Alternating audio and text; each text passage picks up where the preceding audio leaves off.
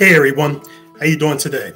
Dave with you, and we're going to talk about a very, very sensitive issue regarding grief and loss. It's something that's terribly, terribly, terribly unfortunate, but it happens. It happens in life.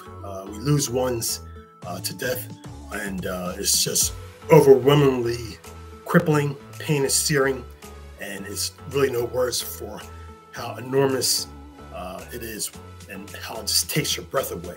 I have firsthand knowledge, I have experience in this, so I'm qualified to share my thoughts that are hopefully empowering, giving you hope and some healing during this difficult time that you may be facing, will unfortunately face in life.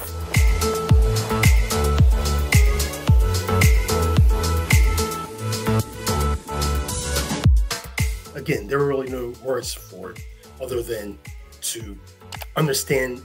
One of the interesting things about it is that why I believe the pain is so deep is because the love was that deep. Let me say not was, but is still. That's the whole point. Is still that deep for that person, even though they're not here in the physical. We wish everything, we just wish we had them in the physical, but we still have love for them. Still, love never dies. Love never goes away. Love never leaves. It's always there. It's always inside.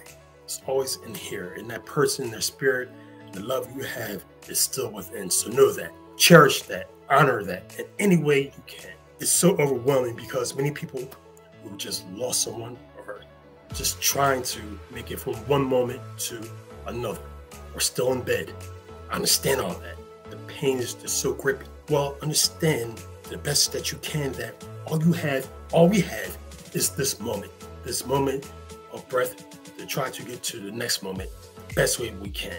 So understand that and know that that person is at peace, even though we want them here. Prayer and meditation is so important. Even though you may not be a believer, but prayer is great because it's cathartic. Even science supports that. So letting all your feelings out to a higher power, or just letting it out, journalizing it, speaking with someone, talking to that picture, that person, whatever it is, whatever you need to do that's healthy to help you get to the next moment is something to consider, and it will actually help. Even though it doesn't seem like that at the time, it will help get you from one moment to the next. Death is the worst enemy ever. So again, there is nothing that someone can give you that can take away the pain or bring that person back. Understanding that that person is with you on the inside and you carry them with you, that is important. And they will want you to do that. They will want you to do all you could to keep going on, keep going forward.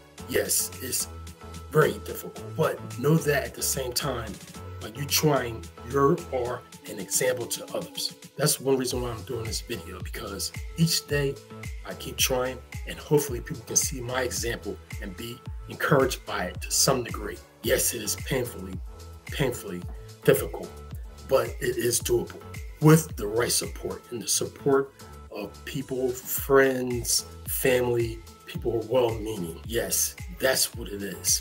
And understand too, Scripture says that there is a resurrection, so you will rejoin that person at some point. But even if you are a non-believer or what have you, understand that that love is still there. So be the best person you can, take all you learn from that individual and just do some awesome things. That love keeps going on. That's the main thing. You're special. You can do it. Things are going to get better a little bit at a time. It doesn't seem like that. But it will. So hang in there. We all hang in there with each other. Peace.